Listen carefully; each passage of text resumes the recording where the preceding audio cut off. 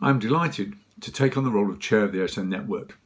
As the NHS adapts to and recovers from the pandemic, this is a key time for AHSNs to increase their value and impact in supporting local health and social care systems, improve the health of the communities they serve.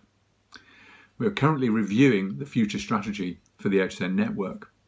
One of my priorities as Chair will be to support the implementation of that strategy and a review of the governance arrangements needed to support our ambitions for this and the next licence period from 2023 onwards.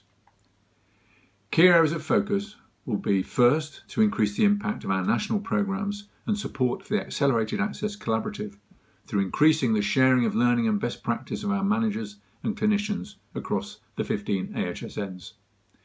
Key components to our success will require working in close partnership with NHS regional teams and adjusting and applying the most effective approaches to adoption and spread for specific care pathways and innovations. Second is to develop and enhance our real-world evaluation capabilities to better understand the impact of our work with innovators. In all our work, we need to focus on our impact on patient outcomes and the NHS and social care workforce.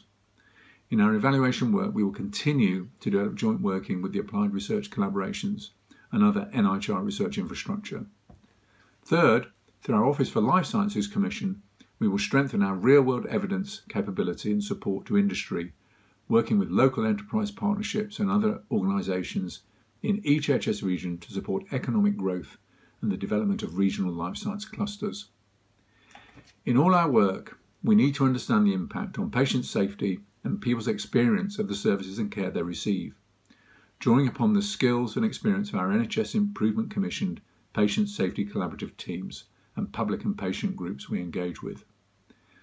Working together with the skills and experience of 15 AHSN teams, I am confident we can achieve these goals. Thank you.